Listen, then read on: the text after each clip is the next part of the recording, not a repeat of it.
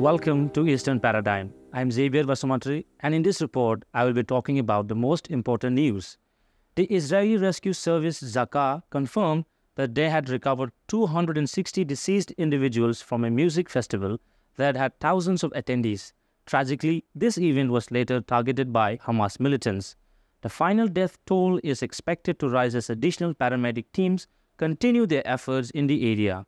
Videos circulated on social media and through Israeli news outlets depict a harrowing scene where numerous festival goers can be seen sprinting across an open field while gunfire erupted. Regrettably, many of them lost their lives while attempting to escape, while others sought refuge in the nearby freight orchards.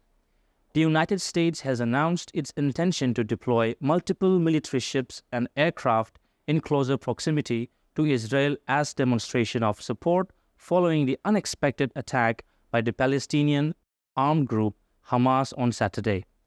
U.S. Defense Secretary Lloyd Austin stated that the United States would also enhance its military aid to Israel and supply munitions to the country in response to the situation. Let's move on to the next news. Sikkim flash flood.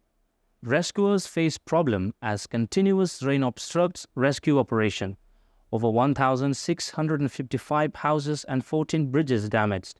Around 60,000 people affected due to the flood. Moving on to the next news.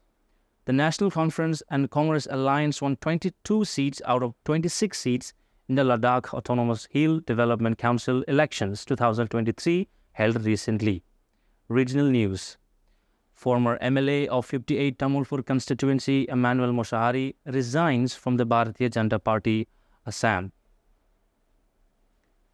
In a spectacular showdown at the Sai Stadium in Kokrajhar, Assam, left a resounding mark by thrashing Bihar with a commanding 5-goal victory in the prestigious Santosh Trophy.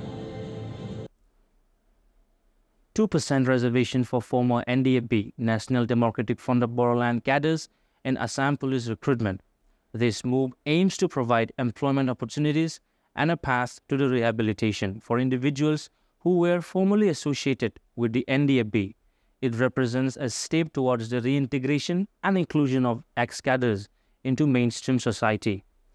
These were the important news for today. We will be back with more such news in our next video. Till then, stay tuned with Eastern Paradigm. Thank you.